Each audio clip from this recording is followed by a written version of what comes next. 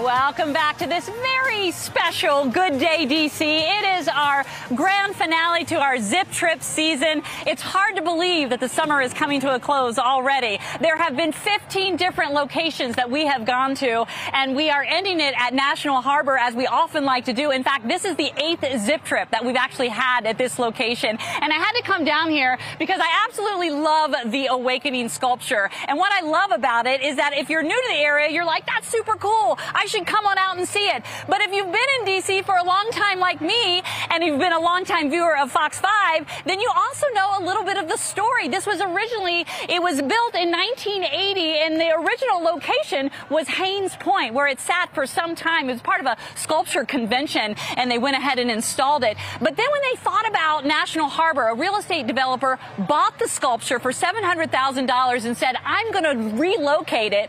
That happened. He bought it in 2007. He actually relocated it in 2008. And why I know so much about it is because we actually showed that relocation going on live on our morning news program as it happened. It was a sight to behold. If you think it's something amazing to see this huge face and arm here up close, imagine it going around the Beltway and finally getting here. Well, once it got here, it was the beginning of something spectacular. That's what National Harbor is. It a destination location with shops, restaurants, living spaces, and a whole lot of energy that we have showcased this morning. You might at home be going, oh my gosh, where do I even begin when I go there? Well, we've done the work for you. Here are the 5 must-stops right now.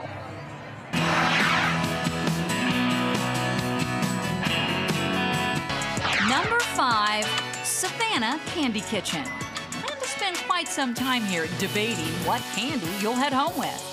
Or just load up on all your cravings from caramel to chocolate to pralines. As a bonus, these delights are made in-store. So visit this shop to truly satisfy your sweet tooth. Number 4, Top Golf. Both experts looking to practice and first-timers can expect to have a lot of fun here.